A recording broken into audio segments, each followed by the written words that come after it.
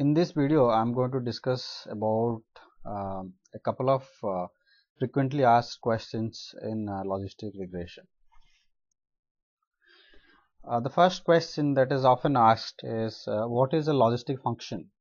So why does this logistic function used and why does it's used to model binary data? Well, a logistic function looks like this. If y is the variable for which we are trying to model. It's modeled as a exponential of x divided by 1 plus exponential of x. So when you plot this, you will get the graphical look distribution look like this, something like this. I'm very bad at drawing. Okay, I'll draw once again.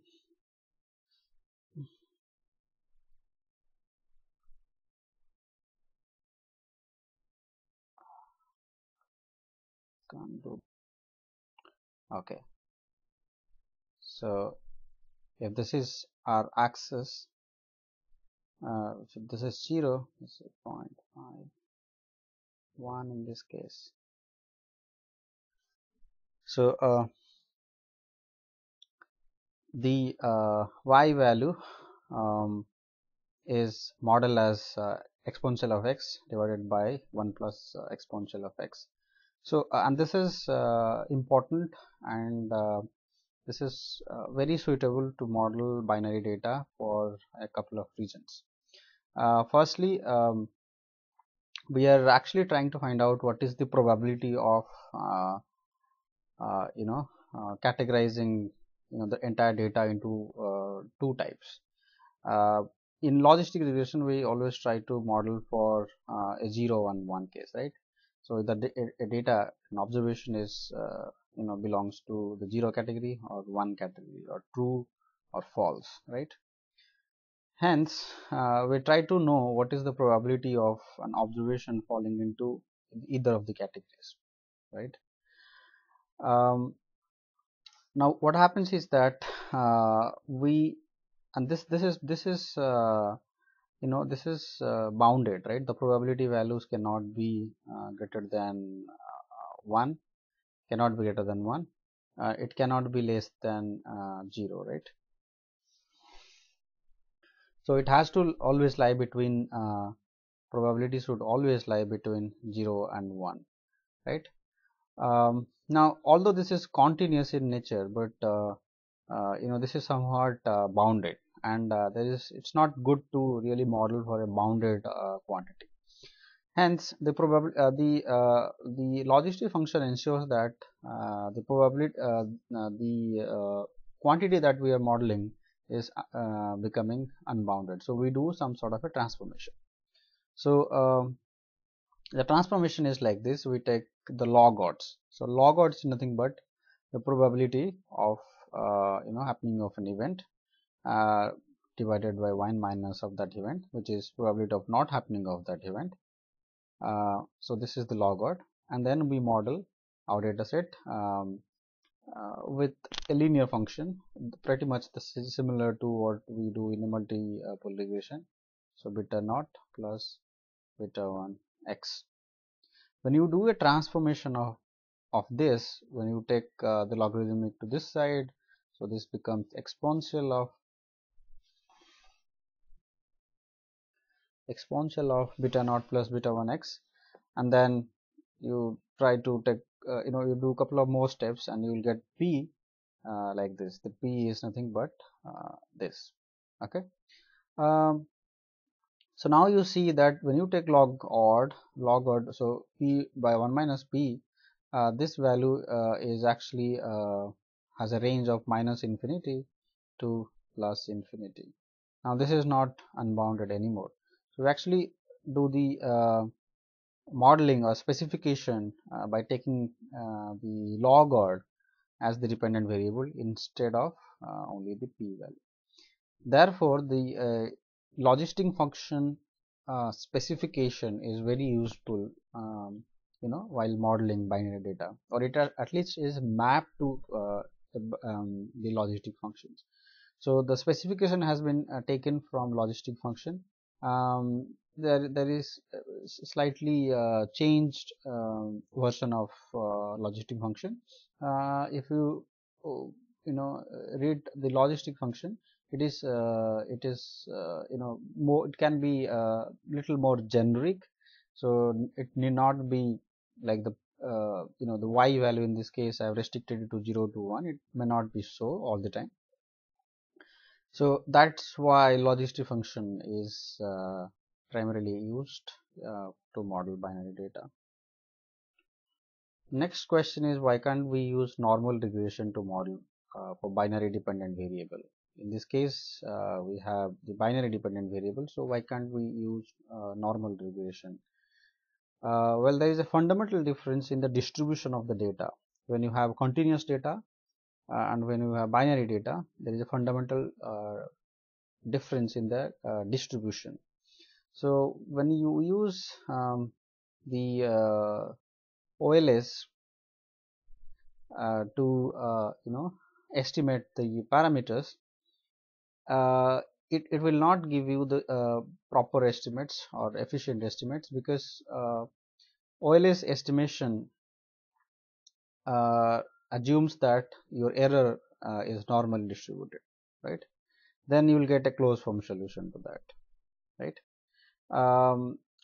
Otherwise you can use other forms like MLE to find out the regression estimates, but the estimates are not going to be efficient enough, because the error is not normally distributed when your dependent variable is categorical, like 0 1 form, right? So that's why we don't use OLS. We instead go for MLE, and we ensure that the logistic function is used as a specification instead of a simple normal regression specification. So how is the interpretation of estimates of a logistic regression model differs from that of estimates of multiple regression model? If you see that the two types of specifications are like this. In multiple regression you have like y equal to beta naught plus beta 1 x, whereas in logistic regression you have log 1 minus p equal to beta naught plus beta 1 x. So the purpose or the objectives in these equations are different. In the first case we try to know that if y goes up, if x goes up, what is the corresponding change in y? Whereas in the second case, which is logistic regression, we want to find out if x goes up, what is the probability that a particular incident is going to happen, or an observation is going to fall in two categories like 0 and 1, right? So there is a difference, a fundamental difference in the specification of these models, and the estimates cannot be interpreted in the similar way. In the case of the normal regression or the linear regression, you will see that when you take the first derivative to find out the marginal impact, that means change in y with respect to change in x, which is given by the beta 1, right? So change in y, so you take the first derivative, you will get the beta 1, which means it says that the change in y when there is a unit change in x, right? Whereas in the case of logistic regression, that same interpretation cannot be used, because here we try to find out the change in the log odd when there is an unit change in x. So change in the log odd. So what is the log odd? Log odd is nothing but a logarithm of p by 1 minus p. Okay, change in log odd when there is unit change in x. So that's nothing but your beta 1 in this case. Now you must be thinking that we are concerned about p, so we only get the log odds. Well, from the log odds you can always get p, since we know the change in logarithms with respect to change in x, you just do the transformation and get the value of, for example, logr say ld is equal to log of 1 minus p. So how do you get p here? Well, you get p by doing a transformation. That will be logred by 1 plus e to the power logred, right? So this is the transformation, and you will get back to p, and that way you can also get back you can also find out what is the change in p, right? So there's a little more complicated mathematics involved in this case. So so the interpretation in logistic regression is not that simple. It requires you to do a bit of mathematical calculation to find out the change in probability when there is a corresponding change in the value of your independent variables. The next question is, what is the significance of a ROC curve in the logistic regression model? The ROC curves helps in measuring the strength of the model. So it tells us how good is a model, how well your model really fit your data set, or how so the ROC tells us that how well the model is able to categorize data into 0 and 1, or classify data. It's also used to compare the models. Like you can see in the graph, there are 3 ROC curves. So we always expect that the area under this particular curve and the x-axis should be maximum. So which is also known as the area under the curve, which is given by the C statistic in the result. So we always want the area to be maximum. The one with the maximum area is the best model. So when there are multiple models, you can always compare the strength of the models by comparing the ROC curves. The next question is, what is a likelihood ratio test in the context of the logistic regression model? For example, say we have got two models. You can see log of p by 1 minus p equal to 1a plus b x1, where x1 is the independent variable, and in the second model I have added another variable x2. So there are two independent variables here.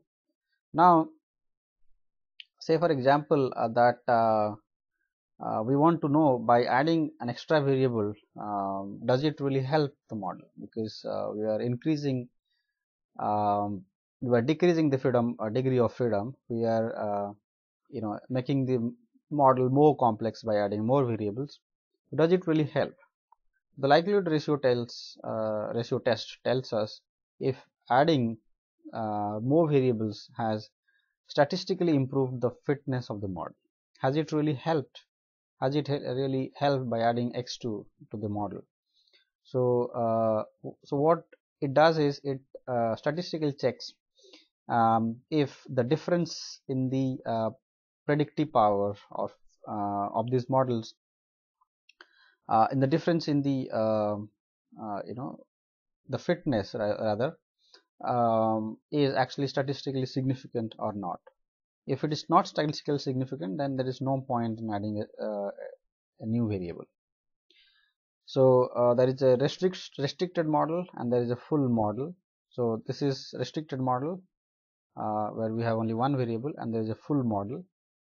So in other words, we can also say that by dropping one variable, does it have any significant change in the fitness of the model? So that is always known from the likelihood ratio test.